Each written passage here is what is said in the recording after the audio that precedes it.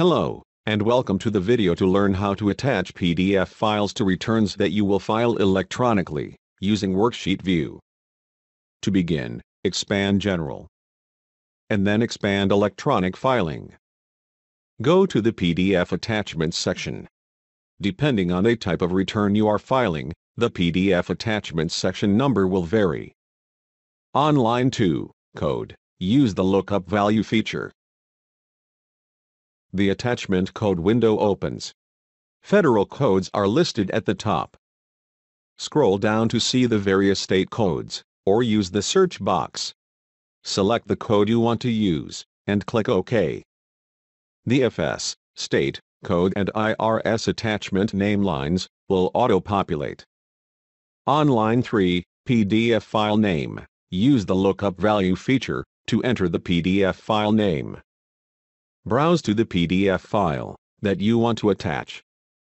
After selecting the file, click Open. Once the PDF is attached, click Calculate Return. You can add multiple PDFs to the same return.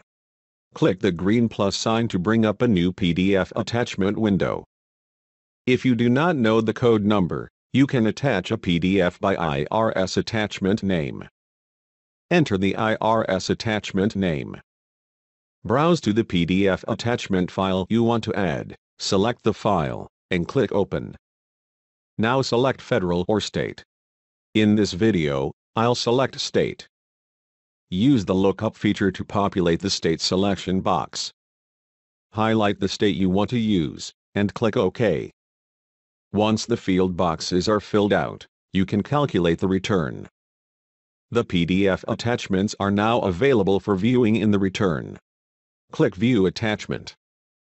The View PDF Attachment window displays the attached PDFs. Under View, double-click to open the PDF or select Close. You can also view PDF attachments by going to the Review tab on the top of the ribbon and clicking View Attachments on the ribbon.